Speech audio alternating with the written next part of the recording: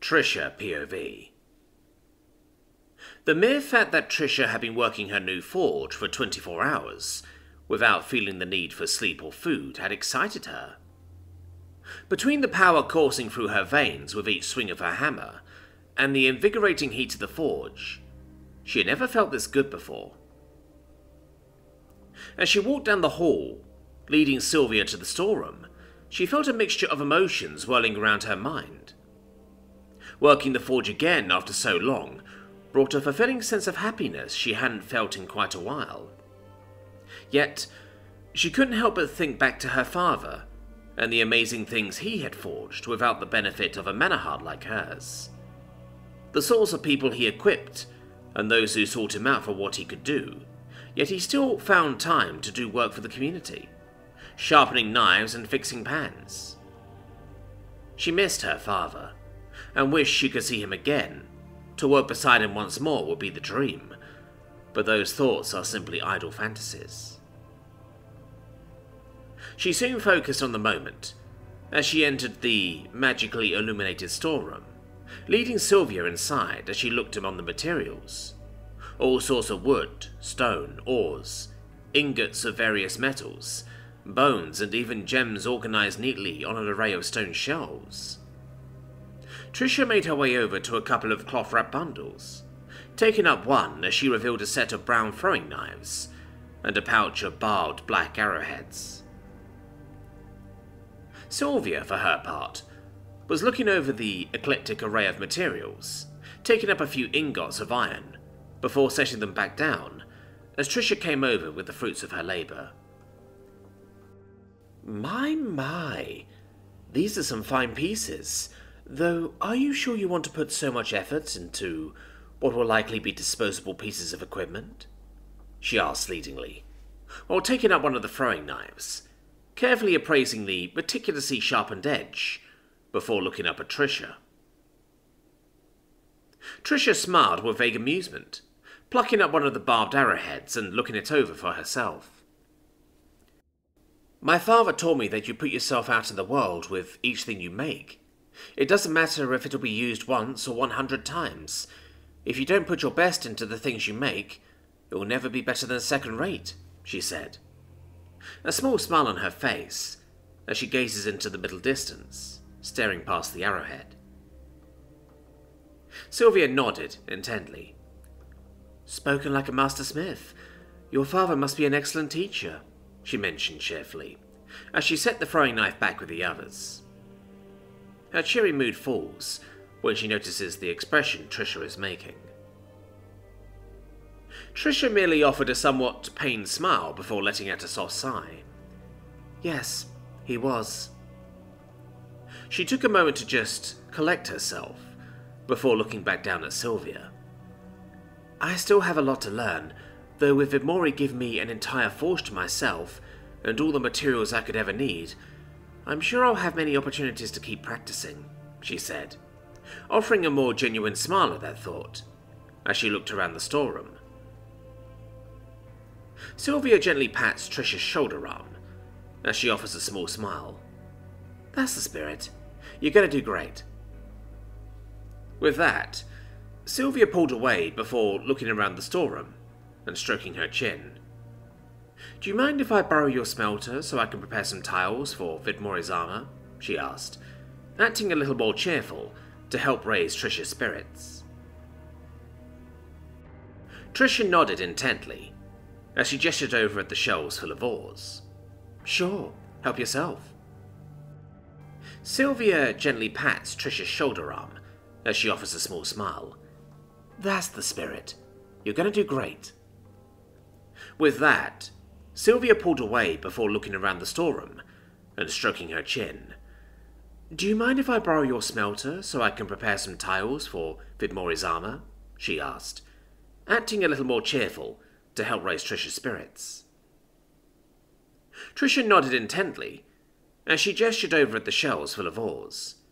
Sure, help yourself, she said simply, turning to step out of the storeroom before coming face to face with a wolfkin man she did not recognize, not having heard him approach or even sensed him at first. She was startled for a moment, his intense demeanour unsettling her, until she seemed to get a sensation through the connection they shared through Vidmori. Hello? How may I help you? She asked, leisurely hoping for him to introduce himself. The man seems to watch her for a few more moments before speaking up. Sorry for startling you. My name is Dread, Vidmori's paladin and blade. I was hoping to request a commission from you, as you are also in Vidmori's service. I'm sure he believes you to be exceptional in skill, he explained, respectfully lowering his head as he introduced himself before standing tall again, his furred ears perking and at attention. Vidmori has a paladin? Sylvia asked curiously, the word paladin feeling sour on her tongue after everything she has gone through. Dread nodded his head.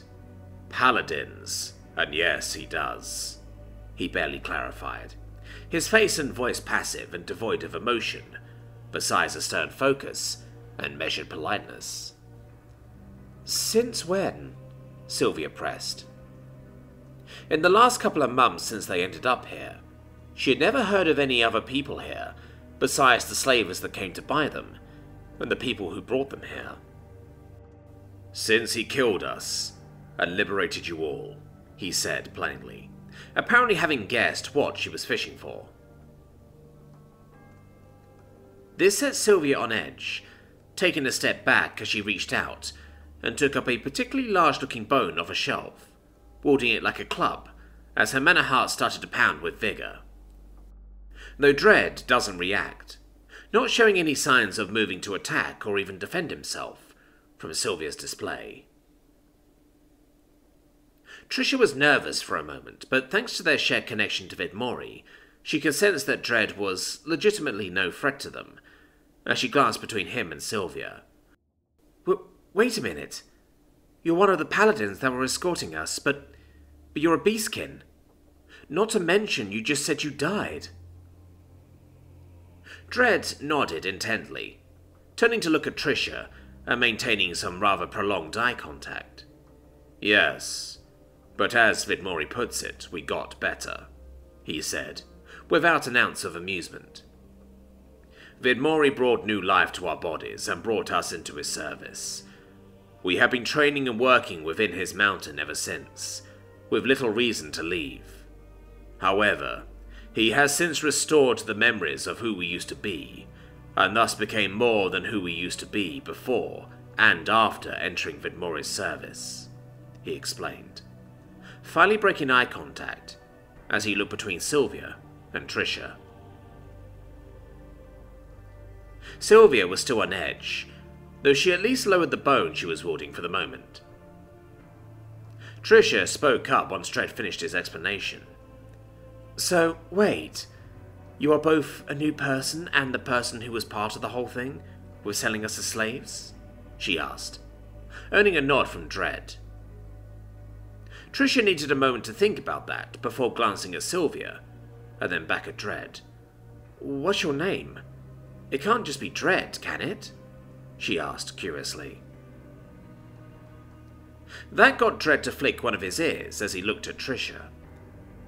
I abandoned my old name. That man no longer exists. I am someone different. Someone who will tear down everything the old me served to build, he said, with a harder edge to his voice. At that, Sylvia finally relaxed, as she put the bone back where she found it. Now that's something I can get behind, she said with a smirk, nodding with approval at his words. Trisha nods at her words before looking back up to Dread, curiously. You said you had a commission for me? What did you need? Dread regarded Trisha for a moment before shrugging the shield off his back and pulling his sword from his hip while it was still in its sheath, before presenting them to her. Vidmori has returned the equipment he collected from us. However, I have no desire to keep these, as I am no longer a servant of the Gaian Church, nor pretending to be one, he explained, as Trisha took up the freshly shined and rather ornate yet battle-tested equipment. I want you to destroy them. Melt them down. Do whatever you like afterward. If you could please prepare me another sword and shield, you may decide on the style, material, and build. Trisha considered the sword and shield, almost feeling it would be a shame to destroy such well-made pieces, but ultimately it wasn't her place to argue the point. She looked up at Dredd and quirked a brow at him. What do I get out of this? You said this is a commission after all. We may both work for the same boss, but Vidmori is the one I'm in a direct contract with, not you, she explained simply. All business now that Dredd has made his request. Dredd momentarily looked surprised, his brows raising as his ear flicked. He then furrowed his brows and thought before shaking his head. I'm afraid I don't have any money. Perhaps I can get you something to repay you with once I return from the theocracy, he offered, sounding rather unsure of himself and almost regretful for being so presumptuous. Trisha looked vaguely surprised that he was going back to the theocracy, considering something before looking back up at Dredd. I'll give you the details later, but there's something I want you to get from my father's smithy. There's a logbox of stuff underneath the floorboards. It's just a few personal effects that I didn't dare pawn off, but as long as you promise to bring that back, I'll get started on your stuff soon, she said, offering a bit of a smile. Dredd's ears perked, though he bobbed his head once. Very well. I promise to retrieve this lockbox before I return, he said, rather resolutely. If you'll excuse me, I must get back to my training, he expressed politely, getting a nod from Trisha, as he then dismissed himself and made his way off. Trisha watched as Dredd left, peeking after him once he made his way into the hall, before looking back at Sylvia, as she regarded the sword and shield in her arms. Well then, I suppose Vidmori has plenty of his own secrets. Sylvia nodded as she went about collecting the ore she wanted to refine for Vidmori's armor. And I have a feeling he has a lot more, but... She struggled a bit as she plucked another ore from the shelf. As Zassatir says, he hasn't given us any reason not to trust him. He's done right by us. If he wants to have secrets, fine by me, as long as they don't put Org or any of the others in harm's way. She then looked over to Trisha and flashed a bit of a grin. Let's get to work. With that, Trisha nods intently, though as they stepped into the hall, she looked after where Dredd had walked off, wondering what to make of a man she saw die, now walking among them again.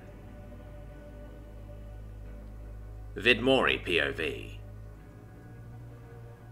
After spending the rest of the day and evening training my magic, I felt I had a much better handle when it came to actually manipulating my mana more efficiently, and had a much easier time visualizing what I want to do. Of course, I'm barely beyond throwing primal elements around when it comes to actual combat, but I'm just barely getting started. However, with that much progress in controlling my magic, I knew I needed to jumpstart my training in actually using my body. After seeing Revere back to the Haven, I made my way back to my mountain and scaled it for the second time today. I made my way up to the peak, approaching the entryway to my chamber for the first time in a physical body. It's an odd sensation, to say the least, like déjà vu. It felt familiar to see, but I had never seen it with my own two eyes. Lingering by the entrance for another moment, I stepped closer and looked inside, seeing the glow of my core illuminating the chamber. That's me right there, yet I'm also standing right here, watching the glowing green rock that makes up the entirety of me, as I am in this world. I make my way in, the sound of my wooden feet clacking against the stone with every step. Once again, I was totally alone, as it was just me and myself in my chamber. I never realized how unbearable the silence could be up here, since I didn't even have the benefit of the sound of my own heartbeat, or even breath. Now standing before my pedestal, I reach out and touch my core, and I was warm. Something about that manages to make me smile, as I gaze into the glimmering swirls of mana rings, as they slowly whirled around. Despite the smile on my face, I can't help but realize that I am really not a human anymore. I'm just a thing, an object that can have thoughts and feelings and hopes and dreams. I can pretend to be a person that's almost like everyone else, but at the end of the day, as long as this glorified rock exists, I probably won't ever die. I won't ever be truly flesh and blood again. I can inhabit bodies like this wooden puppet, but ultimately, that's all I'll ever do. Inhabit, live in, and borrow. But I'll never just be a human again. I will always just be this thing, no matter what. I go to touch my cheek, pulling away as my fingers come back dry. I don't know why I expected something else. Taking a pointless deep breath, I sighed and scratched the back of my head. "Alright, old-timer, that's enough for now," I tell myself, as I look around my chamber some more, before settling down on the step to my pedestal. Looking out to the entrance of my chamber, I shut my eyes, and after a few moments, I find that I've managed to separate myself from my avatar. My wooden body went slack, and lay limply against my pedestal, the illusion of skin fading back to the wood underneath. Oddly enough, I do notice that the intangible thread that connected the avatar to my core was still there. Maybe I'll try disconnecting and reconnecting to my avatar while I'm outside of my bubble next time. Instead of being alone with my thoughts, I decided to keep myself busy as I shift my perspective down below my mountain. There's so much potential space to work with down here. What used to be an impressive underground complex now turned into nothing but filled up stone rooms. After some time considering what I could do, I think I found my answer in regards to getting used to my new body. It was an obvious solution, to say the least. For something like me, that is. To sum it up, I carved out an atrium the size of a city block, and just around 60 feet tall, and used all that stone to rebuild a spot I knew by memory. A certain street of the old bouquet community, including a rooftop I had not seen in many years. I then filled the place with all sorts of obstacles, ramps and passageways that were of my own design, making a playground out of the shell of my old home. I do my best to recreate what I remembered, though. At the same time, I made sure to keep everything as bare bones as possible, making the whole place more reminiscent of some warehouse mock-up of a combat zone, rather than the place that people once lived in. All in all, I was able to consume myself in my work, and before I knew it, I had guests in my core chamber. Making my way up, I came to find out that it was well into the morning, which means I was very much successful in my goal to distract myself. Returning to my chamber, I come to find Jolie kneeling beside my avatar, while gently poking his cheek, her face carrying an expression of concern as she looked it over. "Vidmori, are you okay? Hello?" I couldn't help but smile a bit, and while I briefly considered scaring her a little bit by suddenly taking control of my body, I decided to be nice and create an orb of green light to represent where I am before speaking out to her. "Sorry about worrying you. I was distracted elsewhere. Did you need something?" She still jumps a little while mid-poke, before looking up at the ball of light and standing. It's okay, Vidmori. Sorry to interrupt whatever it was that you were doing, but we just needed a little bit of help." I coax the ball of light to go into the core so I don't need to bother maintaining it, letting her look at my core itself before responding to her. "Don't worry about it. I needed to be interrupted. How can I help you?" I offer, as pleasantly as I can manage. Jolie smiles as she clasps her hands together. Well, that's a relief. She muses for a moment, before continuing. We need a cave for Isaac so he can be isolated for the next couple of days at least.